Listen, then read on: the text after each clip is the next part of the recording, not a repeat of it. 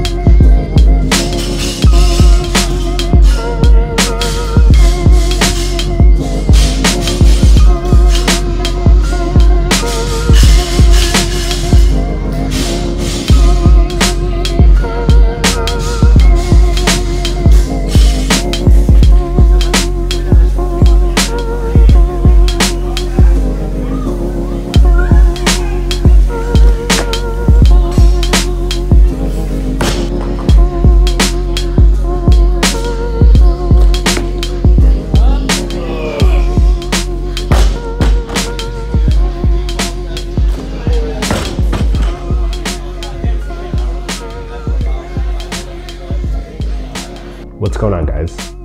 It's been a hot minute since I've done any sort of video, and I thought today would be an appropriate time to start, I guess, making videos again. As you guys know, I took a bit of a break to kind of focus on my mental health, a lot of different things that were encompassing that, but I feel like now is a great time. It's been like 6-7 months since I've actually put out a video, a actual review, lifting, or any sort of video. So hey, this is my sort of intro back into the world of YouTube, but it's super awesome because there's been some people that have still reached out asking for me to put together some videos for them. So we're gonna have some more quality reviews for you guys. That's probably really where my focus is gonna be. I might throw some vlogs in there, who knows, but as you guys have seen already, today was more of a vlog type video, just to kind of intro my life back into the world of content creation. So I'm super stoked, guys. I hope you guys are stoked as well. With that, we have the Open right now. And I don't think I could have gone through the Open again if I was at the place I was in my previous video. I've done also a podcast on this, being in the right headspace. And that's really, I think, a lot of what is important when you're going into the Open is making sure that you're in the right headspace. A lot of the times, we aren't in the right headspace in terms of competition and go into those dark places and things of that nature, and making sure that you're healthy to be able to go to those places, because a lot of the times when you're trying to give 100% all the time, it's not healthy. You do definitely need time to recover and relax, and you know, that's what I'm doing now. I have a lot more time to focus on recovery and focus on accessory and other things that affect lifting in general. So that's kind of what I'm focusing on right now. I do train like 7 days a week, but I have a lot more time to myself to focus on myself and to focus on the things that I need to get done. So that's kind of where I'm at right now. I'm doing 3 days CrossFit, 3 days weightlifting, or 3 days weightlifting and then 1 day of recovery type work, which is a lot lighter. but it's weird. I'm in a great place. I say that not as being maniacal, but because I've actually been working on the things that I need to work on. And that's something that I think all CrossFitters need to remember, is that as much as CrossFit is a physical thing, there's also a mental component that you also need to work through. There's things in your personal life that'll affect your athletic life, as well as your business life, as well as your work life. And so keeping those things in mind, I think if you have a healthy mindset going into the Open, I think that's probably going to be the biggest factor in regards to dominating and crushing the Open. You know, if you go in thinking that you're going to crush every single workout, that's probably not very realistic. You probably want to think of what your strengths are, what your weaknesses are, and making sure that you can capitalize on your strengths to bring up your weaknesses, or to, you know, for example, 20.1, burpees aren't my thing, snatches are. I weightlift all the time. That's pretty much all I do. CrossFit is kind of like accessory and conditioning. So I could go through most of the rounds unbroken for snatches. It was no problem for me. But the burpees, so I made sure that I was efficient and I executed well on the snatches. And then with the burpees, I just tried to make sure that I kept moving because I knew that it was a weakness for me.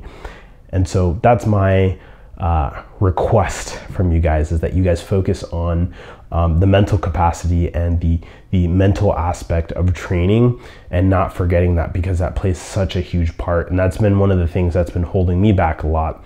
A lot of things, like I said, personally, that I've needed to get through. So again, also, I'm a little under the weather. That's why I sound very froggy, but I'm really excited, guys, to be making more content for you guys. Coming up, some stuff that I want to do. I want to get back into making these cop or drop videos, because there's a lot of products that are coming out, as well as reviews. I'm going to be working with ES Sounds. Some CrossFitters have been working with them in the last few weeks. I'll leave a link down to their stuff down below if you guys want to take a look at their stuff ahead of time. I've never used their stuff, but I've been thinking about purchasing from them. They reached out to me, so I'm going to be doing a video for you guys on that coming up soon. And as always, just let me know down below what you guys want to see. I'm going to be balancing that between doing videos that I want to do, as well as videos that you guys want to see, things that are going to enhance my artistic vision, as well as doing things that you guys really enjoy. I'm not going to be diving into drama and news. That's not my thing. I want to focus on products. That's really something that I love. The blog, that's another aspect of something I want to touch on briefly. I'm kind of rebranding everything to RX Media. I do a lot of freelance photography and videography, as you guys well know, and I want everything under that same banner. So I've officially decided to end Primed Force. It's been a long run. I started it in college. I'm going to be rebranding that to the Dispatch, which is what the name of the blog is. And that's been around for quite some time. I'm just killing the shop. Primed Force, it's gone.